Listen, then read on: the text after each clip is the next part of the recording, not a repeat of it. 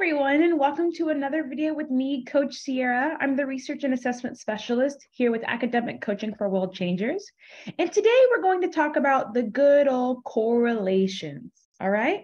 So correlations means relationships between variables.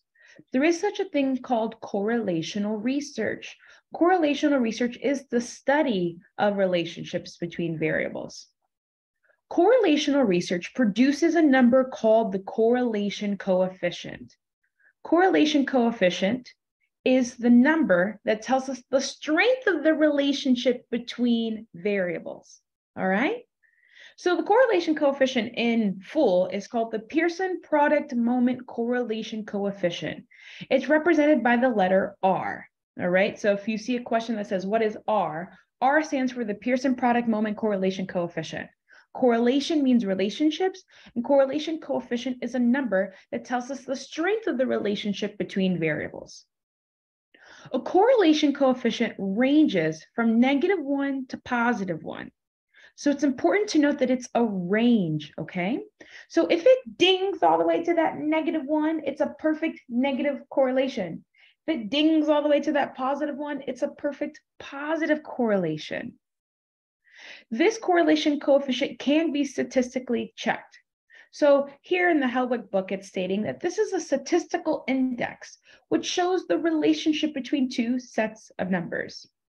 We need to note that correlation can exist between two variables called a bivariate correlation, but it can also exist between multiple variables called a multivariate correlation, just in case you see that as an exam question.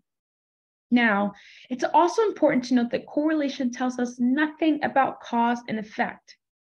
Correlation, which means relationship, is not the same as cause and effect. It just tells us the degree of the relationship. So what I mean by that is, if you're going to send a research question or a study through the correlation machine, then you've proved a relationship, not cause and effect. If you send something through a causation machine, then you've proved cause and effect. A common example I give in my individual classes is that just because you exercise does not mean you'll lose weight. Now, exercise is correlated to weight loss, but just because you exercise doesn't mean it will cause you to lose weight. Correlation is not the same thing as cause and effect. Now, you also need to note a little extra information. So if we think of the correlation that ranges from -1 to +1, I want you to note that this is the second concept that has to do with numbers. Do not get this confused with -3 to +3 standard deviations for a Z-score or 20 to 80 the range of standard deviations for a T-score. Okay, these are not the same concepts. So we know that we've just now covered and now know that if we ding that -1, it's called a perfect negative correlation. If we ding that +1, it's a perfect positive correlation. Well, what happens if we ding 0? 0 means that there is no correlation to be found. So for those of you watching this video, and for those of you who have a pet, I have 0 correlation with your pet. I don't know who's watching this video, and I don't know your pet. I don't know your pet's name, breed, how long you had it, if you wanted the pet, if you end up having a pet, how old it is, what it looks like, the color. I know nothing about your pet. Me and your pet have a 0 correlation. All right, so that's what I mean by no relationship, no correlation. Now, it's important to note that the closer we are to the edges, the stronger the relationship is. So if 0 means a weaker relationship, the closer we are to 0, the weaker. The further we are away from 0 is a stronger relationship. So you might see a question that says like 0.23. What type of relationship is this? Strong, weak, moderate? This is a pretty weak correlation. Moderate would be like around the 0.5 area. This is pretty close to 0. So I would consider this a weak positive correlation. If I had a -0.23, a weak negative correlation. If I had a -0.99, that is a strong negative correlation. If I had a 0.99, that is a strong positive correlation. What we mean by negative and positive correlations is that in a negative correlation, because correlation means the relationship between variables, one variable is going up and one variable is going down.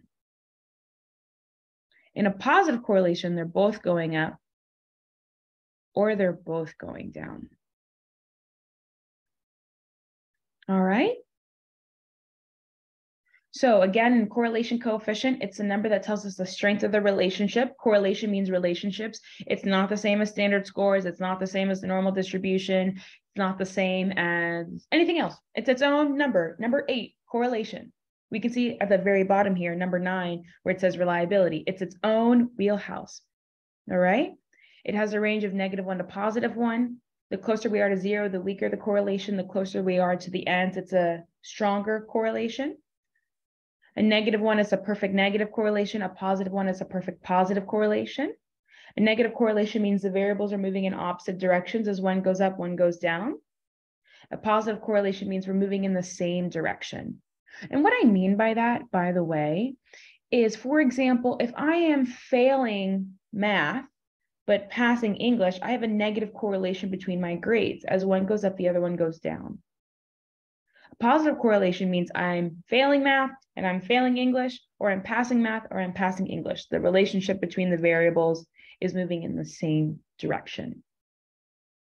All right, so that is all I have for today. I just wanted to take some time and cover correlations, correlation coefficient, and how it's not the same as cause and effect or causation. Thank you so much for watching this video. Of course, if you have any questions, you can email us at drpam2020@gmail.com, or you can check us on our website at Academic Coaching for World Changers. Thanks so much for joining, everyone. Have a great day.